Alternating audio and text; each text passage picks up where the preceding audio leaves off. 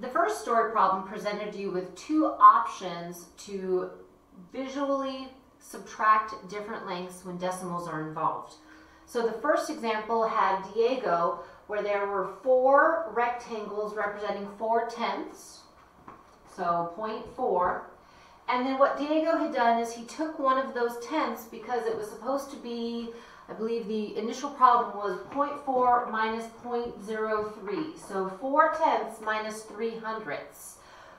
In order to take the 3/100 away, Diego broke up the tenth into 10 equal pieces, each representing 1/100. And then he had crossed 3 of those out to be able to represent that 3/10 remained and 7/100, which go 2 places over.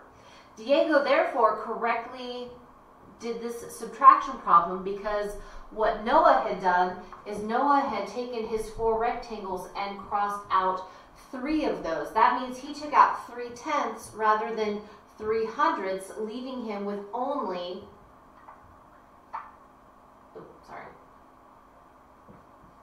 a tenth of a value. And actually that 0 wasn't even there. So if you have 40 cents and you take 3 cents out, you don't just have a dime left, you have 37 cents left. So whenever we need to take a smaller value out of a bigger one, we have to break it into 10 equal pieces of the smaller denomination to then be able to subtract out of that. Now Elena chose her own method, which was accurate but way more involved. So she had taken each one of her tenths values and broke it up into its equivalent value as far as the lower denominations go. So this 1/10 is equivalent to 10/100. And so instead of having 4 boxes of tenths, she has 40 boxes that are worth hundreds. So if she had 4/10 and needed to take out 3/100, she could just cross out 3 boxes and then count how many hundredths she had left, which was 37. So 37/100 would be the correct example. She just did way more work than necessary. So for your remaining story problems, you could have used these visual aids to help you explain the process of borrowing and carrying and all that stuff to arrive at your answer. Number 3 was true. I gave you an explanation that was true so that you had it as a template to copy as far as being able to explain questions 4 through 6.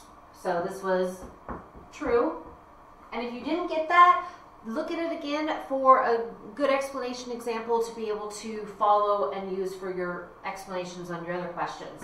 So as far as 2 and 1/10 minus 4/10, 1/10 is not big enough, so we have to borrow from the whole. When we borrow from the whole, 1 whole remains. I then take that 1 whole and I move it over to the 10th place and break it into 10 pieces that I add to the 11 that was already there. So if I now have 11/10 and I take 4/10 away, I have 7/10 remaining. So my solution is 1 and 7/10.